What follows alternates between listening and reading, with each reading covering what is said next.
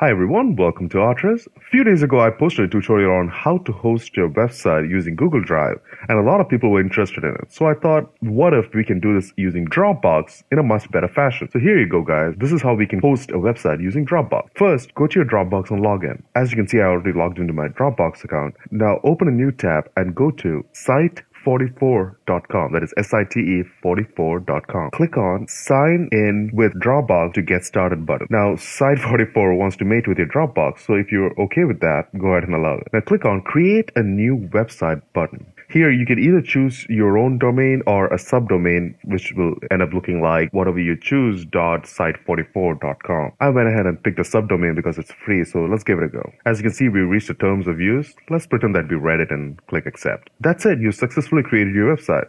Obviously, this is not what you want. You want to customize it, right? So let's go ahead and open our Dropbox account. Your website files will be placed in a folder called app. As you can see in your website folder, there's already a file called index.html. If you have basic HTML skills, you know that's your homepage. So let's see how a full-scale website that has a few links and things like that in it will work in Dropbox. So I uploaded some files into Dropbox under my website folder, as you can see. So let's reload our old page to see if it changed. There you have it.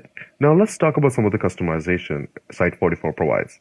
To access the admin page, go to site44.com/admin. Here you can view your usage and the number of sites you've created using Site44 under that particular Dropbox. Here you can also create additional websites. Now let's talk about the limitations. This being free, you can only create up to 5 sites per Dropbox account, and you're limited to a bandwidth limitation of 100 MB per month. I know it's limited, but it'll make a great resume page where you have less graphics but more content in the textual form, so you won't use a lot of bandwidth. If you want, you can actually upgrade to personal or professional based on your monthly usage. So here's another tip for you guys. What happens when we mistype our URL? Obviously, it's going to lead to a 404 page. But what if we want to put our own 404 page? So I created a basic HTML file and I named it 404, and that's kind of important. You have to name it 404.html. After you created that file, go ahead and drag and drop that file into your root directory of your website. Now let's test it out. There you have it. That's my new 404 page. Now Site44 does allow you to password protect your website, but this only applies to websites using Site44 subdomain like I did. In the admin page, you will see a small lock. If you want to password protect your website, click on the lock and type in the password and hit save.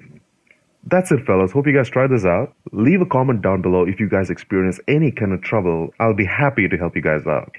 If you guys like my wallpaper and want to download it, I've included the link in the description down below.